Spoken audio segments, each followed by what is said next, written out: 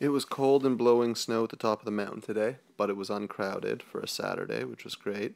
Um, Versant Soleil was in excellent shape. Laurentienne was groomed and soft, and they opened Algonquin for the first time this year. Um, just be careful at the bottom of Algonquin there. It is pretty rocky and hard to avoid the rocks.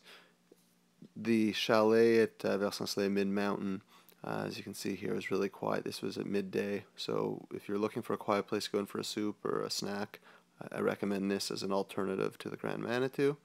And again, in the woods, you can see there's even more snow than there was last weekend, so it is improving, but still not where you'd like to be mid-February. And the sun broke through at the end of the day, so I'm optimistic tomorrow's going to be a great day.